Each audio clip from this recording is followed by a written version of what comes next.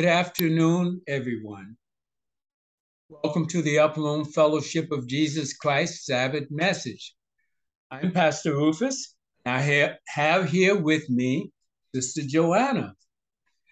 And excuse me. And we both wish everyone a blessed Sabbath day. And we pray that this message will be a blessing to you all. And now Sister Joanna will begin our presentation with a song to just bless our hearts and prepare our hearts for the message to follow. But before we go to her, let's go to our Father in prayer. Heavenly Father, we thank you for this day that you've given to us. God, the weather is perfect here in Fairfield, where I am, and I pray that Lord, the weather is well for you wherever you are. And and I want to just thank you, Lord, for this and everything that you've given us. And I want to pray that you will just bless this message. Just take me out of the way, Lord, and just put the words in my mouth that you desire in a way that you know will bless those who are hearing.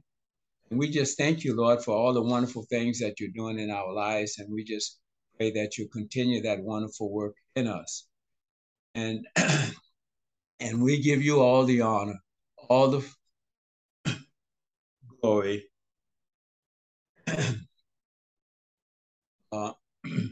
In the mighty name of Jesus Christ, amen. Amen. And happy Sabbath, everyone. Okay, Lord, help me, guide me through this song and open our hearts to receive the message of this song.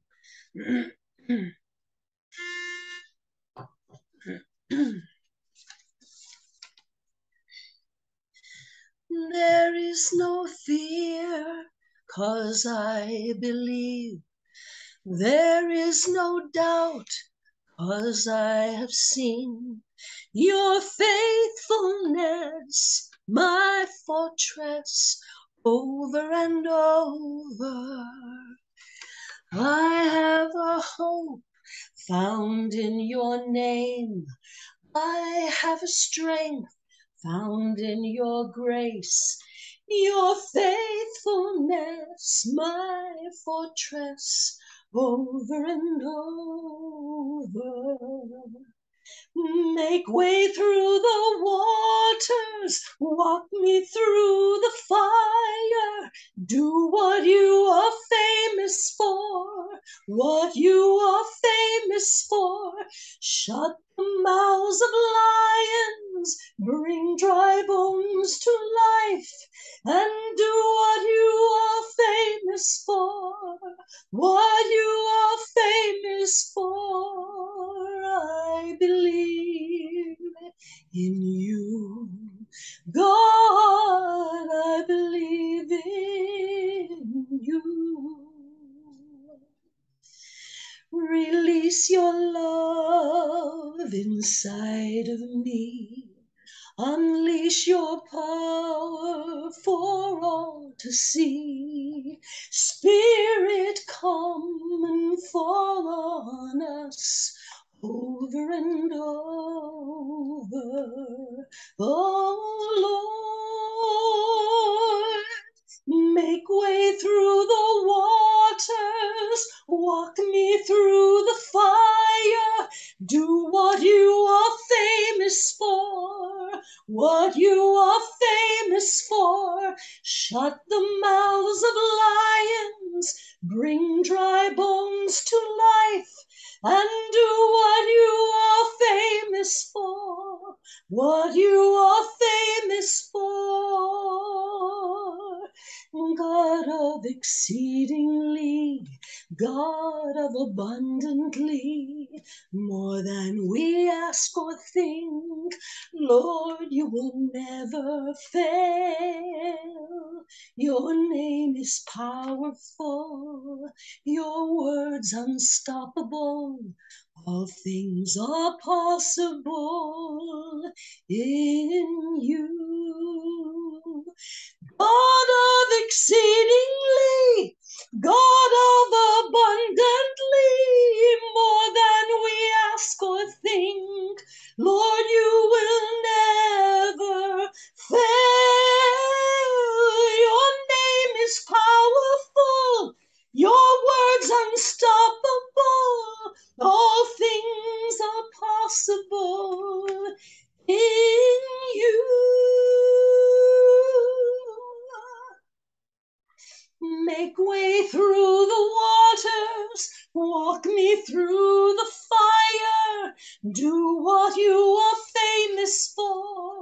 what you are famous for. Shut the mouths of lions, bring dry bones to life, and do what you are famous for. What you are famous for.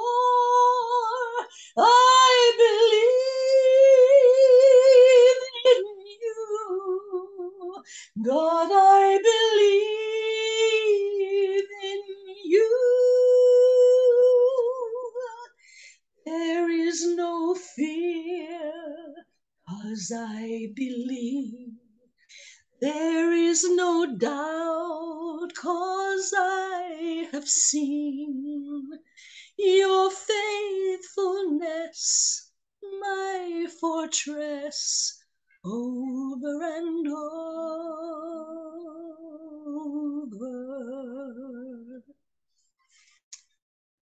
Amen. Thank you, Sister Joanna. What a lovely song that is. And now for our good news message today, entitled From Spiritual Gifts to Love. And we'll begin with the introduction. Today's Sabbath message reflects upon various attributes with which God arms his people for their works of service in the world. He first instills in those who accept Christ as their Savior certain gifts of the Spirit to serve each other. In addition, he arms us with faith, hope, and love, and even prepares us to receive them from the very depths of his own heart. And we'll begin with a passage from our previous message. And that is 1 Corinthians 12, and we'll read verses 1 through 11. And the scripture reads, "Now concerning spiritual gifts, brethren, I do not want you to be unaware. You know that when you were pagans, you were led astray to mute idols. However, you were led. Therefore, I make known to you that no one speaking by the Spirit of God says Jesus is accursed. No one can say Jesus is Lord except by the Holy Spirit." Amen. Amen. Now, there are varieties of gifts, but the same Spirit. There are varieties of ministries, and the same Lord. There are varieties of effects, but the same God who works all things in all persons. But to each one is given the manifestation of the Spirit for the common good. But to one is given the word of wisdom through the Spirit, and to another the word of knowledge according to the same Spirit, to another faith by the same Spirit, and to another gifts of healing by the one Spirit, and to another the effecting of miracles, and to another prophecy, and to another the distinguishing of spirits, to another various kinds of tongues, and to another the interpretations of tongues. The one and the same Spirit works all these things, distributing to each one individually, just as he wills. Amen. And so now we see that when God gives his children, who is his by virtue of Christ and accepting Christ as their Savior, he blesses us with gifts through the Spirit that he places in us. And we've seen a variety of those. We've listed some. And now I want to read you some comments regarding what we've read. God gives us spiritual gifts to benefit the common good among us. Since each person is given different gifts, it brings many blessings to the group. This is likened to a military squad, wherein different skills are used to benefit the group as a whole. Each soldier offers a particular skill to the group. He or she is relied upon to give his or her special service for the benefit of all. And so now we'll read about the use of spiritual gifts. Okay, 1 Corinthians 12, verses 12 through 31. For even as the body is one, and yet has many members, and all the members of the body, though they are many, are one body, so also is Christ. By one Spirit, we were all baptized into one body, whether Jews or Greeks, whether slaves or free, and we were all made to drink of one Spirit. For the body is not one member, but many. If the foot says, because I am not a hand, I am not a part of the body, it is not for this reason any less a part of the body. If the ear says, because I am not an eye, I am not a part of the body, it is not for this reason any the less a part of the body. If the whole body were an eye, where would the hearing be? If the whole were hearing, where would the sense of smell be? Now God has placed the members, each one of them, in the body, just as he desired. If they were all one member, where would the body be? Now there are many members in one body. Amen. And the eye cannot say to the hand, I have no need of you. Or again, the head to the feet, I have no need of you. On the contrary, it is much truer that the members of the body which seem to be weaker are necessary. And those members of the body which we deem less honorable, on these we bestow more abundant honor. And our less presentable members become much more presentable.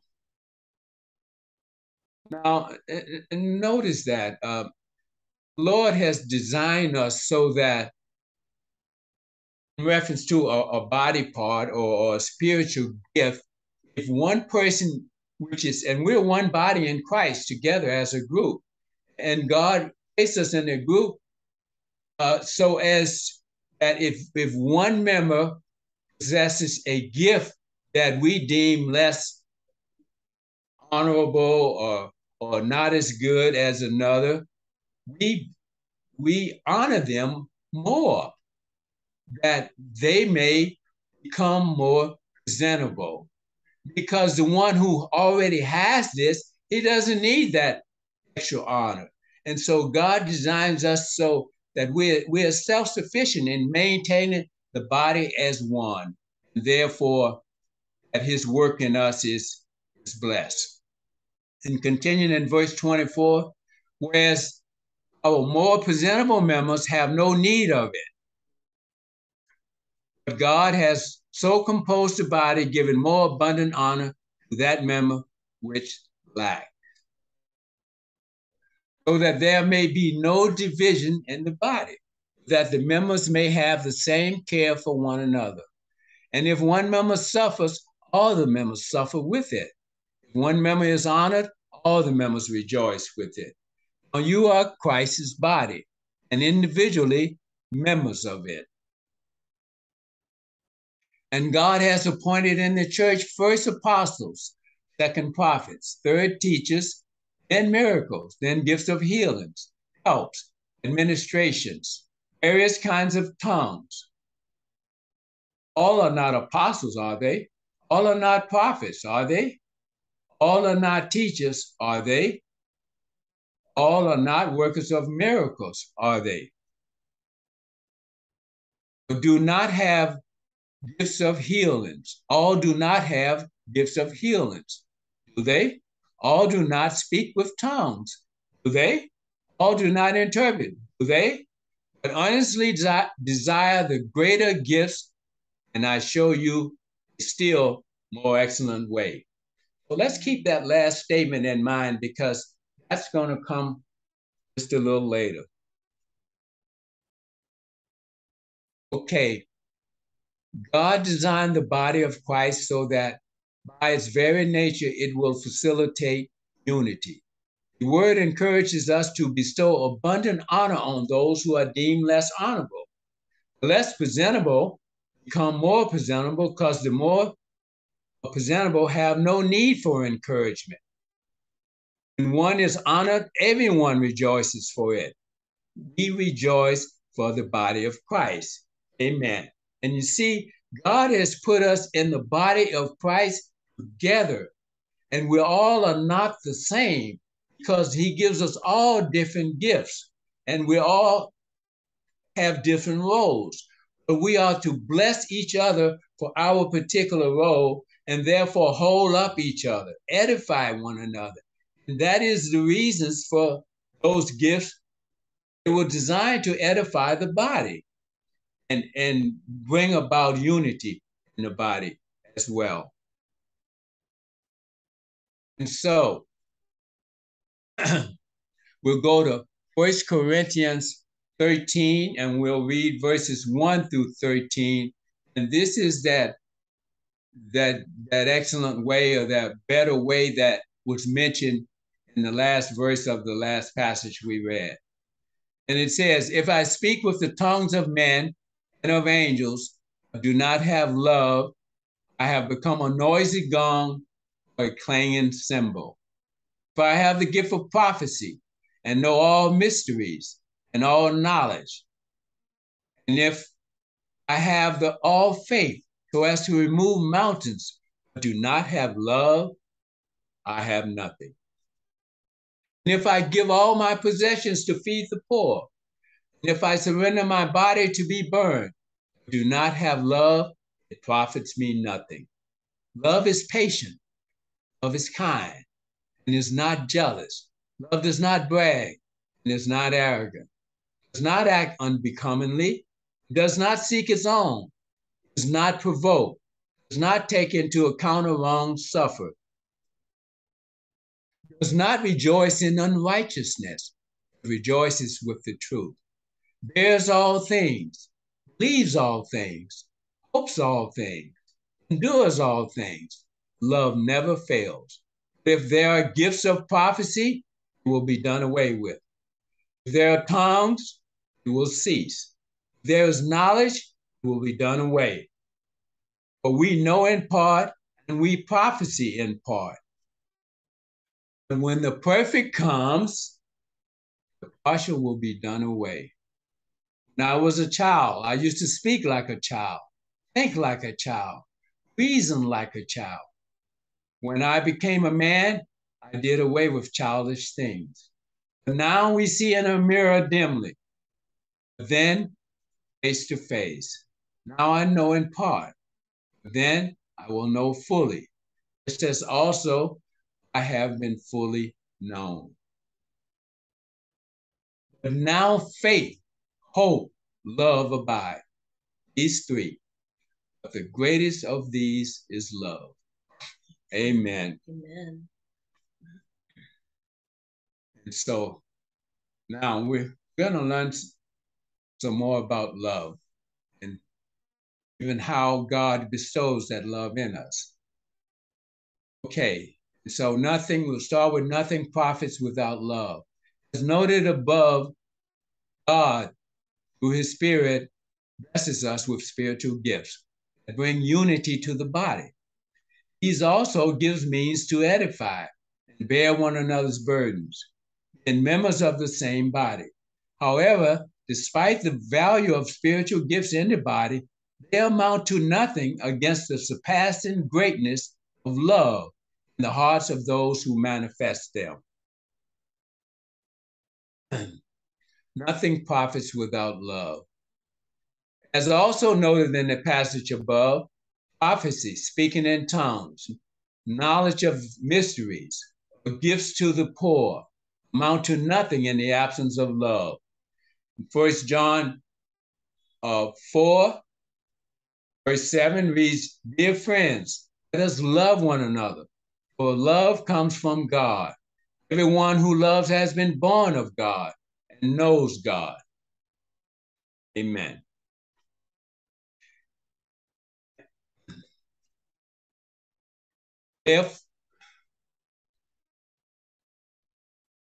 Okay, and now we'll go to manifestation of love. Therefore, having been justified by faith, we have peace with God through our Lord Jesus Christ, through whom also we have obtained our introduction by faith into his grace in which we stand. And we exalt in hope of the glory of God. Not only this, but we also exalt in our tribulations, knowing that tribulation brings about perseverance, and perseverance, proven character, and proven character, hope. And hope does not disappoint because the love of God has been poured out within our hearts through the Holy Spirit who was given to us. Amen. And that's how God instills his love in us. He picks us to things and he prepares our heart and we may receive that love. He brings us there. He just brings us to his love when we accept Christ and we add his spirit in us and he takes us, he knows our heart, he knows what needs to be done, and he knows where we need to go. That is to him who has love. And he knows that if we seek him, he will reward us with himself. And he is love. He rewards those who diligently seek him. And he takes us through the process and he gives himself. He gives us his love. Amen. So let's go to prophecy, a superior gift. 1 Corinthians 14, we'll read verses 1 through 19. And it reads, pursue love, that desire earnestly spiritual gifts, especially that you may prophesy. For one who speaks in a tongue does not speak to men, but to God. For no one understands, but in his spirit he speaks mysteries. But one who prophesies speaks to men for edification, and exhortation, and consolation. One who speaks in a tongue edifies himself. One who prophesies edifies the church. Now I wish that you all spoke in tongues. Excuse me. But even more that you would prophesy. And greater is one who prophesies than one who speaks in tongues, unless he interprets, so that the church may receive edifying. And now, brethren, if I come to you speaking in tongues, what will I profit you unless I speak to you either by way of revelation, of knowledge, of prophecy, of teaching? That even lifeless things, either flute or harp, in producing a sound, if they do not produce a distinction in the tones, how will it be known what is played on the flute, on the harp?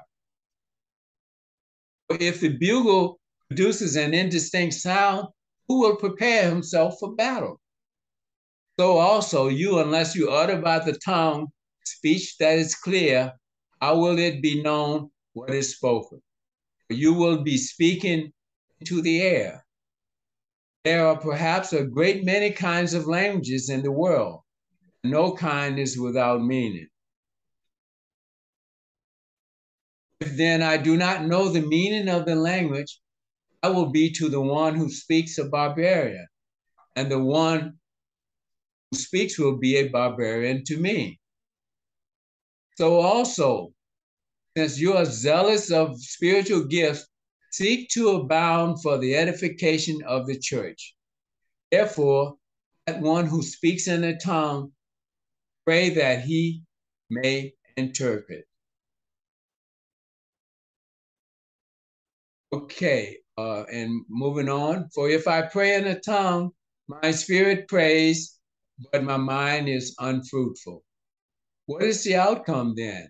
I will pray with the spirit and I will pray with the mind also. I will sing with the spirit and I will sing with the mind also.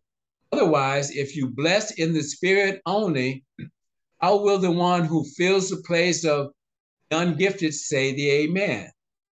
at your giving of thanks, since he does not know what you are saying. For you are giving thanks well enough, but the other person is not edified. I thank God I speak in tongues more than you all. However, in the church I desire to speak 5 words with my mind so that I may instruct others also, other than 10,000 words in a tongue. Amen. And so, some comments on what we've read. Spiritual gifts in the church. Prophecy is a desirable gift in the church. It happens to be the spiritual gift the Apostle Paul, the writer of this epistle, prefers above others. In way of setting the stage to decide for a gift, to pray that God might instill in you, consider the thoughts of that we have covered. Spiritual gifts are given for the edification and unification of the church. Seek to abound in these benefits. Amen. Amen. And so we seek to edify the church with our gift, and then we'll use that gift properly. And so now instructions for the church. Okay, and so here, 1 Corinthians 14, we'll read verses 20 through 33. And it reads, brethren, do not be children in your thinking, yet in evil be infants, but in your thinking be mature. In the law it is written, by men of strange tongues and by the lips of strangers I will speak to this people. And even so they will not listen to me, says the Lord. So then, tongues are for a sign, not to those who believe, but to unbelievers. But prophecy is for a sign, not to unbelievers, but to those who believe. Therefore, if the whole church assembles together and all speak in tongues, and ungifted men or unbelievers enter, will they not say that you're mad? If all prophecy and an unbeliever or an ungifted man enters, he is convicted by all. He is called to account by all. The secrets of his heart are disclosed, and so he will fall on his face and worship God, declaring that God is certainly among you. What is the outcome then, brethren? When you assemble, each one has a psalm, has a teaching, has a revelation, has a tongue, has an interpretation. Let all things be done for edification.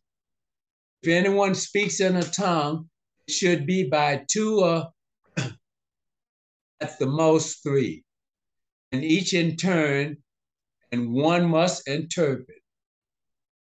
But if there is no interpreter, he must keep silent in the church. Let him speak to himself and to God.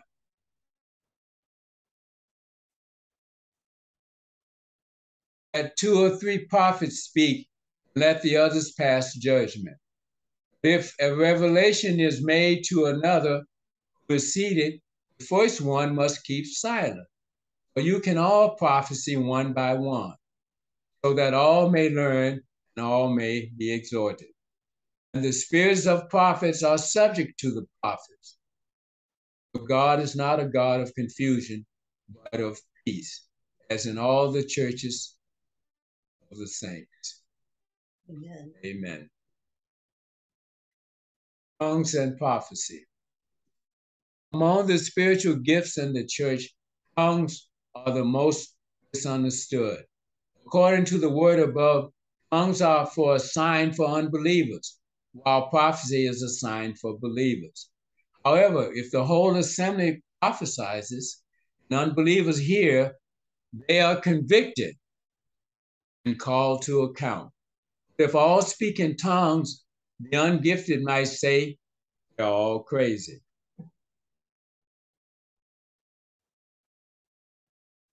Okay, and Therefore, desire to prophecy. Okay, and 1 Corinthians 14, verses 37 through 40. If anyone thinks he is a prophet or spiritual, let him recognize that the things which I write to you are the Lord's commandment. But if anyone does not recognize this, he is not recognized. Therefore, my brethren, desire earnestly to prophecy, and do not forbid to speak in tongues. But all things must be done properly and in an orderly manner. Amen. Amen. And now we'll go to the gospel defined. 1 Corinthians 15, verses 1 through 11. And the scripture reads, Now I make known to you, brethren, the gospel which I preached to you, which also you received, in which also you stand, by which also you are saved, if you hold fast the word which I preached to you, unless you believe in vain. For I delivered to you as of first importance what I also received, that Christ died for our sins, according to the scriptures, and that he was buried, and that he was raised on the third day, according to the scriptures. And that gospel, the death, the burial, and the resurrection of Christ. And that he appeared to Cephas and to 12. After that, he appeared to more than 500 brethren at one time, most of whom remain until now. Some have fallen asleep. Then he appeared to James, then to all the apostles. And last of all, as to one untimely born, he appeared to me also. For I am the least of the apostles, not fit to be called an apostle, because I have persecuted the church of God. But by the grace of God, I am what I am. And his grace toward me did not prove vain, but I labored even more than all of them. And not I, but the grace of God with me.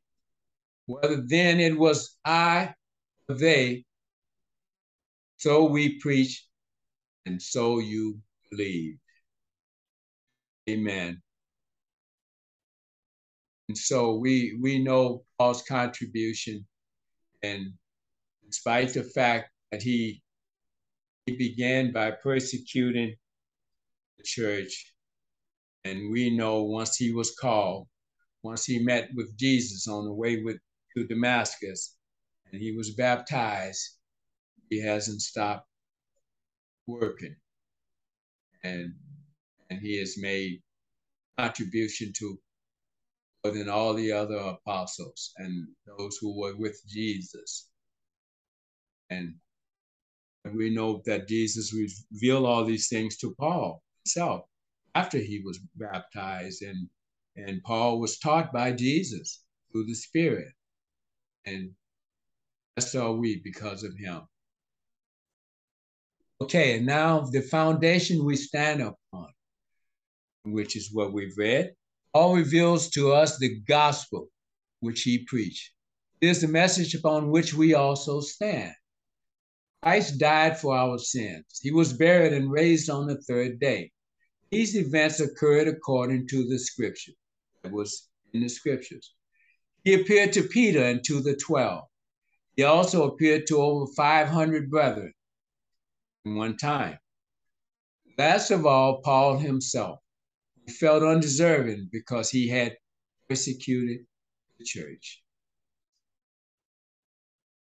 So that is the foundation upon which we stand, the message of the gospel, which brings us all to Christ and God, and subsequently to his love. That brings us to the conclusion.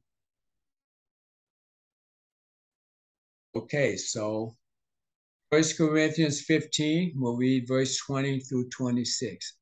Now Christ has been raised from the dead, the first fruits of those who are asleep. But since by man came death, by man also came the resurrection of the dead.